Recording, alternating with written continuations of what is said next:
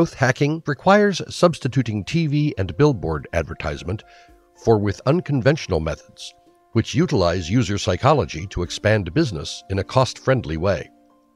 Growth hackers revolve around non-traditional solutions and help businesses gain new clients with the help of innovative channels. The key thing that it focuses on is growth. Most growth hackers hunt down any growth traction they can grasp, even if they are temporary.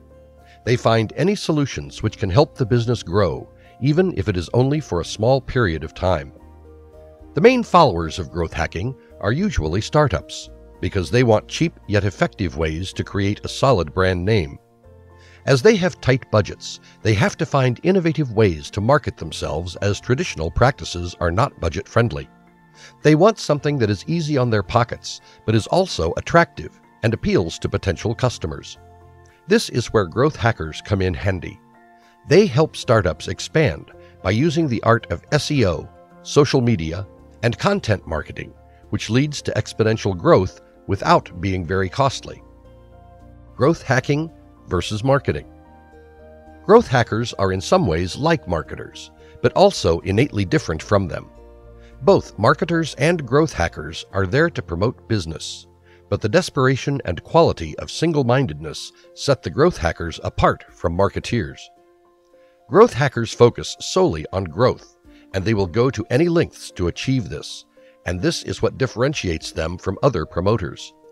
It is the result that matters to them, and they will utilize any means to produce them, not caring about the circumstances or resources. Advantages of growth hacking. It helps to achieve results fast. It requires minimal expenditure. It results in huge growth with simple and clever shortcuts. It is a guaranteed method for fast-growing success. It can be molded according to business needs. It can be used by any company, regardless of their size, location, or maturity. It is a proven way to get millions of users in only a few years. Elements of growth hacking. Growth hacking is a process made of many elements. These elements are 1. Rapid experimentation. 2. Marketing funnel. 3. Product development. 4. Sales segmentations. The key to identify areas for experimentation through which a business can grow efficiently and then use marketing funnel, product innovation, and sales segmentation to achieve that growth. So a growth hacking team would be made up of a combination of marketers, engineers, developers, and product managers who will work together to build a business by engaging more uses. Remember, the better the team members complement each other, the more the elements will work in harmony to accelerate the success while remaining within the budget. The aim of growth hacking. Growth hackers aim on finding low-cost alternatives to traditional marketing. It prefers the use of less costly means like social media, targeted advertising, and viral marketing, or overpaid marketing like advertisements on billboard, newspaper, and television, because they are less costly. It focuses on reducing cost per customer acquisition to the organization so that the growth is not only fast, but also economical and sustainable. The key cornerstone is on long-term sustainability. It aims to provide both lead generation as well as optimization. It not only cares about customer attraction, but also worries about customer retention. Look at it this way. Imagine your enterprise is an empty pail and customers are water. To fill the bucket, you not only have to pour water in the bucket, but will also ensure that the bucket is not leaking, or it would lead to wastage of water. The same is the case for growth hacking. It ensures that the business not only draws and engages clients, but also retains them, or else all the efforts will go in vain, leading to waste of money and time. Tools for growth hacking. Businesses which specialize in growth hacking do not depend on one type of marketing or product, but combine various ways in optimal amounts to maximize their reach. Days of relying heavily on just one source of advertisement are long gone, as growth hacking provides a plethora of promotions and product iterations. If you combine these in right amounts, you can come up with a perfect recipe for success to rapidly grow your business.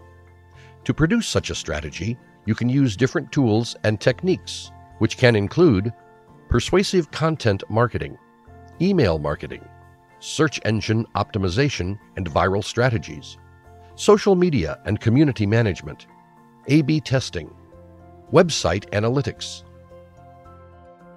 growth hacking and product development. Not only marketing, but also product development is heavily influenced by the growth hacking.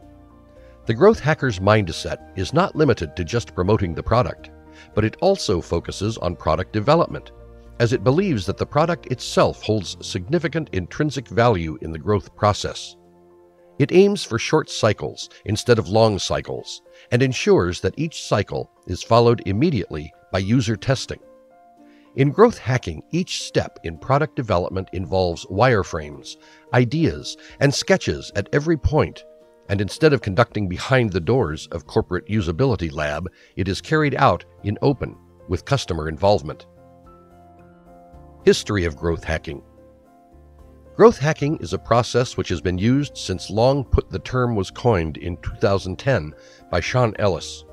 It has been applied in practical terms for years, but it was never identified as a separate concept until Sean Ellis defined it in his blog post by identifying growth hacker as somebody whose true north is growth. He was the first person to discuss it out in open by accepting that businesses which scrutinize their every action by its impact on growth are basically using growth hacking procedure. Later, it was Andrew Chen who did the introduction of this term in a larger audience by using it in his blog title called Growth Hacker is the New VP Marketing. In this article, growth hacking was defined and explained through an example of short-term rental platform Airbnb, which integrated growth hacking procedures successfully.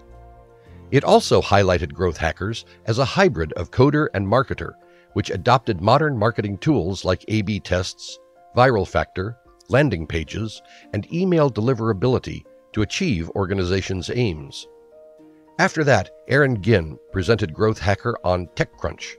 He defined it as a mindset which requires creativity, content, and curiosity. Furthermore, it was publicized by Raymond Fong and Chad Ritterson in their book, Growth Hacking. It was described as a very resourceful and innovative marketing strategy that is single-minded on high-leverage growth. After that, Growth Hackers Conference sprung up. They were held in San Francisco by Yagan Bayani and featured growth hackers from all around the world. Established businesses like Twitter, LinkedIn, and YouTube helped promote this conference. In 2015, growth hackers took one step further up the ladder and became a worldwide phenomenon when Everett Taylor and Sean Ellis made it viral by creating a website called Growth Hackers. It became the largest community that is dedicated to growth hacking and sets up annual Growth Hackers Conference to promote it.